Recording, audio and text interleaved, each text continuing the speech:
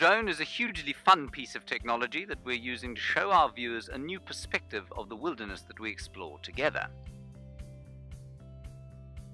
I'm Connor Tiegs and I'm the drone pilot for Safari Live.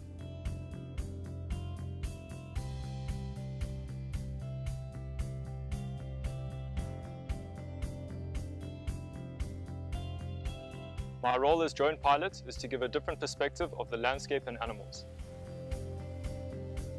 Now we're going to go back to the lions, but we're going to go there from the air.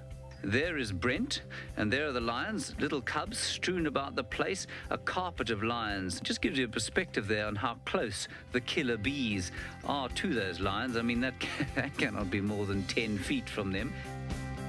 We started off experimenting with phantom operations, which worked well, but we were limited by the flight time and the wide-angle lens camera. Matrice has a much lower frequency hum, and with the Z3 camera we're able to stay much higher than we could with the phantoms and provide the same camera shots. My favourite drone moment thus far has been filming a Wahlberg's eagle up in a tree. It really gives a different perspective of the landscape in the background, and you can get really up close and personal with these animals. Animals react to the drone in much the same way that they react to anything that they're not used to. They assess it as a potential threat. Now, much the same with the vehicles, we need to be careful not to get too close before they're used to the whirring propellers.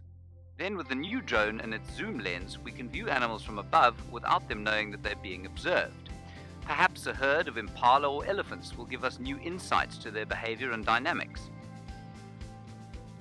With the drone, the vehicles can hang back and not disturb the hunt, while we can come in with the drone and film the action from the air. There is Brent Leo Smith, and the dogs are just in front of him. There you can see them now moving off to the right-hand side of the picture. I imagine over time the animals will habituate to the drone in much the same way as they have to the vehicles and to our presence on foot.